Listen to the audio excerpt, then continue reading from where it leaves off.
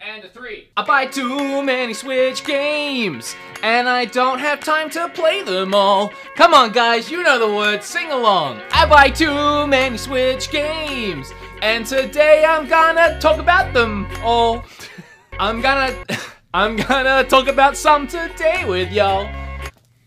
I'm gonna talk about some today with y'all. It doesn't work. It really does not work. Something I do very regularly on this channel is talk about eShop games. Try and give some love to those indies that don't get physical releases. But screw those today. We're talking about cold hard video games. Ones you can actually go into the store and buy. Reason being, there is so many games on Switch right now, I feel like it's confusing walking into a store, staring at a shelf of games and going, that one could be good, I don't friggin' know. So here's 10 that are good. You'll know for sure next time you walk into a game store, that's the one. So yeah, here they all are. Aren't they beautiful? Don't you want to add these into your collection and then keep them sealed like I do for some frickin' reason? But how can you play them if they're sealed? Oh, I get sent the codes to review them. So why do you buy them if you already have them? Because I have a problem. What is this, my intervention? Let's not bring up my problem or I'll start bringing up yours, Jerry. Every Jerry watching this right now.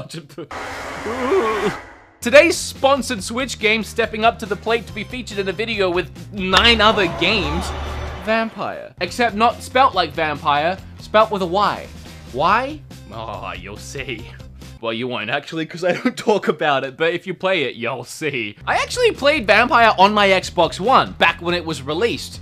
Whenever the heck that was. I had my eye on it because I was a huge fan of Dontnod's Life is Strange series, and to be fair, Remember Me, which ironically is a game everyone has seemed to have forgotten about, was also really good. And I really enjoyed what I played of Vampire on the Xbox. Unfortunately, or I guess fortunately really, I never played much on the Xbox, as playing Switch games typically dominates all of my gaming time, because I buy too many Switch games. But now, these two titans are merging, and I finally get the chance to finish my playthrough portably on the Nintendo Switch. Vampire starts with a bang. You wake up clueless as to what's happened to you, surrounded by the dead as you probably once were. You stumble your way towards this figure. All you can see is her blood coursing through her veins and pumping away at her heart. And then everything goes horribly wrong from there, and you set out on a path to figure out what the heck actually happened to you and what the heck you even are now. The game is set in London during the First World War. It's an open world game that features tons of unique characters, each with extensive dialogue trees, and here is the biggest hook to this game, and it's kind of messed up, man. The more you talk to characters, learn about them, learn their secrets, or help them with their quests, the more you do all of that, it improves their blood quality. Then, at any point, you can mesmerize almost anyone in the game, any character, any NPC, and take them to a secluded area and feast on their blood. Killing them, obviously, and gaining experience depending on their blood quality. But now that they're dead, they won't be there anymore. Because that's how being dead works. So they can't help you, tell you new things, or even give you future quests. So without them, you now need to deal with the negative consequences of killing them. The whole concept ends up being everyone you talk to or help, you're effectively preparing possible meals. And if you ever need a big hit of experience to level up, you can feast on one of your meals, and this is your own way of determining your own difficulty setting. Not killing anyone will come at a cost of not leveling up and getting stronger. So, can you control your thirst for blood? That would have been really funny if I had fangs. Hey Cam, this mechanic is super messed up, but it adds so much to the game. Both in decision making, the outcomes, replayability, and so on. The combat is really varied. You have one-handed melee weapons you can find or craft, like daggers or clubs. Your other hand can hold a wooden stake or a gun that helps you wound or stun enemies. Ultimately, more than anything, I need to show appreciation to the devs for really trying something different here. It's not often in an open world style game where you can literally kill all the characters, and the game is prepared for you to do that. But the idea of being able to groom your kills and gain strength from them, creating a balance between death and power, it's just brilliant. And I mean, I will always welcome a new open world game to this system, and this one has vampires. So, I mean, this mask is really cool. I really love it. Hi, bro! Probably the only Nintendo Switch exclusive I haven't reviewed yet, Marvel Ultimate Alliance 3. It was released a few months ago now. It took me forever to actually play it, and by the time I did, the hype for the game of any kind had already died down. And here we are months later, and already no one's talking about this game anymore. So I won't either. Just kidding, I'm gonna do it. I have a love-hate relationship with the previous 2 games in this franchise. They were pretty bare-bones basic beat-em-up video games. The fun was purely drawn from the amount of Marvel characters you could play as and imagining a world where they all came together and interacted in the weirdest of mix-ups imaginable. You gotta remember, this was before the Marvel movies, so this was a dream come true for a comic book nerd like myself. Not this one, the previous 2. You know what I'm talking about. But the gameplay was average, having to traverse linear paths, hallways, and still rooms, and smash 1 or 2 attack buttons on repeat with a boss battle at the end and then a cutscene. The most fun I had in these games was playing them with friends at sleepovers with Mountain Dew between my legs and a pack of Doritos stuffed under my arm.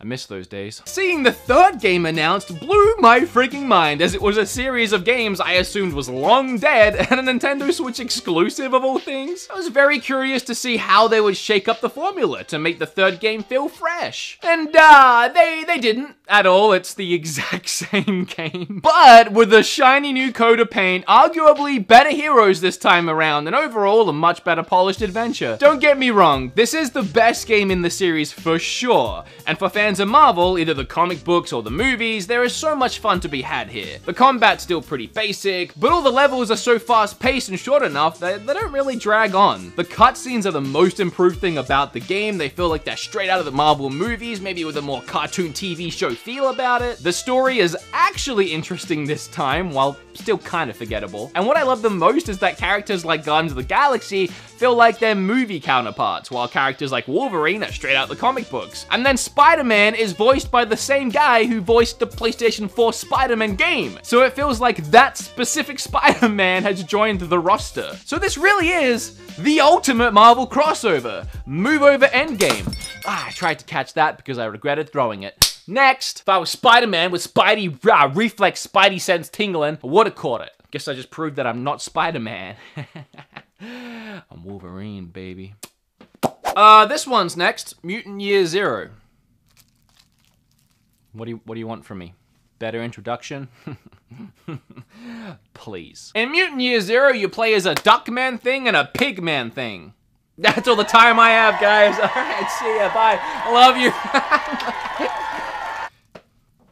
As the title would suggest, they're probably mutants. And not the cool ones, like in the Marvel Ultimate game we just talked about. Nah, the ugly kind of mutants, like your mama. Sorry. What this game does best is splice up the tactical turn-based combat genre that I love with exploration and adventure, allowing you to explore a world around the fights, and in the case of Mutant Year Zero, struggle for survival as you search the world for scrap to trade or enemies to get the jump on. I really enjoyed the excellent voice acting throughout the game. Everything about Mutant Year feels like I'm playing AMC's The Walking Dead come to life, but with no zombies and instead a Duckman. Quack. What I love the absolute most in this game is stumbling upon a group of enemies and the choices between sneaking past them or silently taking out as many as you can or finding a good vantage point before ambushing them and triggering combat. Typically in these kind of games you have your starting position thrust upon you when the battle begins and you kind of just have to work with that. The enemies will typically react the same way at the start of each battle and it never really feels organic. But Mutant Year gives you the option of starting the battles your way. But to counteract that freedom, you better not screw up or leave yourself open. It won't treat you as a bullet sponge. If you get shot, you're going down. So use that freedom to your advantage and figure out the best strategies to stay alive. And once you pull that trigger to initiate a fight, yeah, you better be ready for it. This game is brutally tough, which does make the victories that much more rewarding, but it also makes restarting a battle for the 20th time that much more frustrating. Next, we have Kill la Kill, the game. If? I'm not sure if it's if or IF. I think it's IF, but it looks like if. So I gotta be honest, I've never heard of Kill la Kill before this game was released, and I still haven't watched the anime. That's a lie, actually. I wrote this before last night, and last night Kim and I sat down and watched the first 2 episodes. It's pretty good. I decided to pick it up and play it regardless of not having seen the anime before for 2 reasons. One, I actually really enjoyed My Hero's One's Justice, a fighter done in this same style based on the My Hero Academia anime. And the other reason was that it had a shiny little label down here for Arc System Works, the same developer that made Dragon Ball FighterZ, another anime-based fighter that was freaking awesome. Now, I didn't realize at that time that Arc had only published Kill la Kill, where they actually developed Dragon Ball FighterZ. So it's not made by the same people, technically. But hey, that's still a good sign, right? Obviously, or else we wouldn't be talking about it. Taking a leaf from Dragon Ball FighterZ book, these character models, while technically being 3D models, they look more like they're straight out of the anime in a more 2D hand-drawn style, and I love that. Coupled by the animated cutscenes by the original cast, and voice acting from the original cast, you really have a fantastic effort here in bringing the show to life in a video game. Sadly, the roster is tiny, but each character does play very differently, which helps. And I really enjoy the gameplay. It's just satisfying to play or watch someone play. Even when you're just mashing buttons, it somehow ends up looking like a fight straight out of the anime. The way the combat blends in with the story is seamless and organic, the controls are fluid, it's easy to learn and rewarding to master. If you're a fan of the anime, this must be a very exciting surprise. If you're not a fan, it's probably more of a wait for sale scenario, especially with the tiny roster. But all I can say is, just like with my hero, I was pleasantly surprised once again.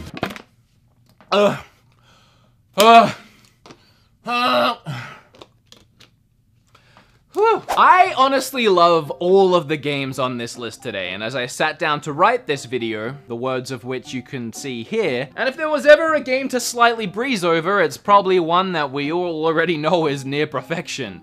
Ni no Kuni. Speaking of animes come to life, Ni no Kuni's artwork was greatly inspired by Studio Ghibli, and the animated sequences were in fact produced by Studio Ghibli. These cutscenes are wonderful, magical, and just so wholesome. Ni no Kuni honestly feels right at home on the Switch. There are elements to it that even feel like Pokemon, such as collecting these adorable familiars which help fight for you. There's quite a bit going on here with the gameplay between controlling both yourself and your familiars in combat. I haven't really played an RPG quite like this one. It's so fresh and original even now in 2019. Easily a must-play game. Not even a must-play RPG, which it is. It's just a must-play game in general. One thing to look out for is at the same time this game released on Switch, a remastered version released on PlayStation 4. This is not the remastered version. It's just a straight port from PlayStation 3. Nothing's been upgraded or made to look better or be different.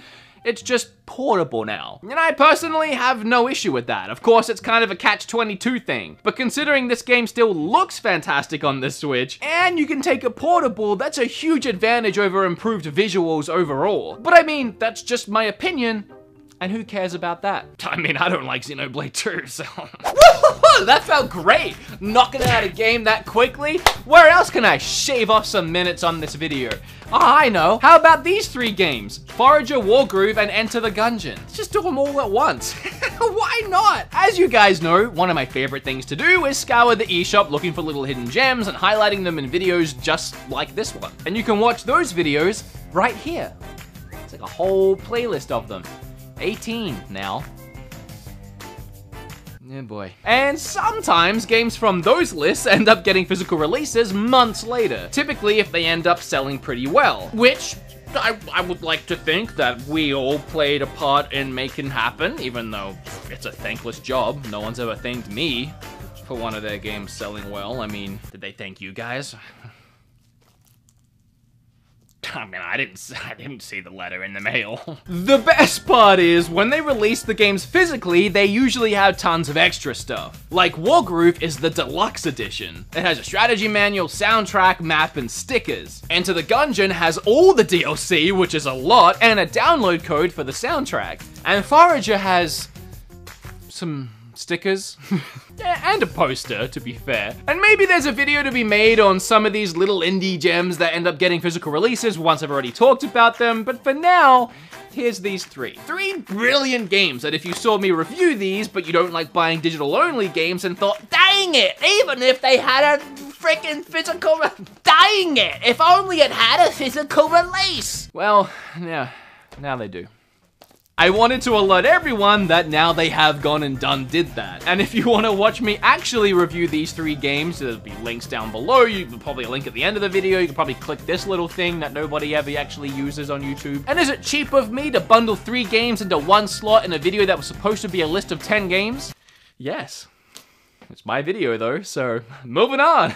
Killer Queen Black has been a confusing ride for me. I had never heard of this game before, and then like, what, a year ago, 2 maybe? It was announced for Switch and many people cried out in glee. Finally, they said, finally Killer Queen's coming to Switch. I just didn't I didn't get it. Is this like a Mandela effect? Am I from a reality where this game wasn't actually a thing? Super confused. I watched all the trailers and some gameplay, and now I'm the last person to judge a book by its cover. But I just didn't see it.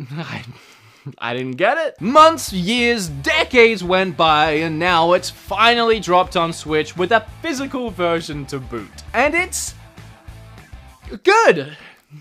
It's good, it's really good. I mean, personally, I still don't totally get it, but it's insanely fun. 8-player competitive online multiplayer aspect alone is well worth checking out. The matches are played on a single screen. You can win by either achieving economic, military, or snail victory. The workers can gather berries for an economic victory, or ride a snail to the finish line, or you can kill the enemy queen 3 times and win that way. You can also power up your workers to become fighters to help take down the queen, but then the workers can't help gather berries or ride the snail. So that's where a load of strategy comes into play, and each match ends up feeling completely different. Visually, this game reminds me of a lot of games I'd used to play way back when on my MS-DOS, like Commander Keen, and while I love that game, that's not a comparison any video game wants, I don't think. There is nothing at all exciting about the way this game looks, but that really does speak volumes for how fun the base gameplay is. Speaking of the good old days, the 8-player multiplayer mode would have been a hit at my friends' game nights after high school. Kind of a shame we didn't have it back then. Too late now. For me, not for you. You might have your whole life ahead of you. I'm old. My back hurts. I'm 29. 1 foot in the grave. It's all over for me now. You know, I really wanted to do an entire video on Witcher 3 Wild Hunt because I feel like the game deserves it. But there are so many games that keep releasing, I honestly can't keep up. I don't have massively positive things to say about Witcher 3 on Switch specifically. I'll start by saying just the fact that it's on Switch is frigging insane. Just the fact that I can play this game, Witcher 3, on this itsy bitsy little thing, it's freaking hilarious more than anything. And I mean, honestly, the Switch Lite's probably the best way to play this game on the tiny screen. Docked, the game kind of looks like someone dunked their hand in mud, threw it at your TV, and said, try playing The Witcher 3 now! The lighting, assets, character models, everything has been downscaled so much that they've all turned into a muddy, blurry mess. And on a big TV, it all kind of blends together into an arguably beautiful oil painting. Yeah, I mean, yeah, I'm over-exaggerating a little bit, but for the lols, after playing it on Switch for a few hours, I booted up my Xbox One X and I restarted a game, and immediately I was picking up on details, characters, even full buildings that I missed on the Switch version because they were just unrecognizable as I was riding past on Roach. And that's an unfair comparison for sure. But when it comes to my Switch ports, I personally need to feel like I'm not missing out on too much by playing it on Switch. And Witcher 3 has such a beautiful, rich world to explore, I really feel like I'm missing out on that playing the Switch version. But the visuals aren't the only thing that make Witcher 3 fantastic. The Witcher is one of the greatest games of all freaking time. The story and its decision making, the combat, the deep RPG mechanics, exploration, all of that makes for a game that I personally much prefer over any other game in this genre. And as I said, portably or on the Switch Lite on the smaller screen, it's a lot easier to notice those little details. And again, how is The Witcher 3 on Switch? Just the fact that they pulled this off and it runs really well is a miracle. If you haven't played this game before, it's 100% worth picking up on the Switch. Yeah, and sticking to portable mode, just because this game is so damn incredible, and if this is the only way you have to play it, then it will frickin' do. Personally, for me, all this Switch version has done is made me reinstall it on my Xbox to play through it one more time. But that does not mean that this version isn't worth it. It still absolutely is. Or else I wouldn't be talking about it. Get it, buy it, play it, especially if this is your only way of doing so. I mean, it has all the DLC. What more would you want?